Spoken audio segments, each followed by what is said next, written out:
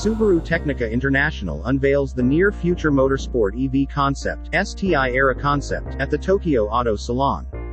The first goal of this model is to try to record a lap time of 400 seconds, 6 minutes 40 seconds, in a time attack at the Nürburgring circuit from 2023 onward, after repeating driving experiments including at circuits in Japan in 2022. Subaru has utilized its knowledge in all-wheel control technology to control the high outputs with a maximum system output of 800 kilowatts, 1088 PS, with newly adopted proprietary 4-motor 4-wheel torque vectoring technology. For the motors, a high-torque, high-revolution type with an integrated inverter and a gear for hyper EVs, which were developed and supplied by Yamaha Motor Co., Limited, have been adopted.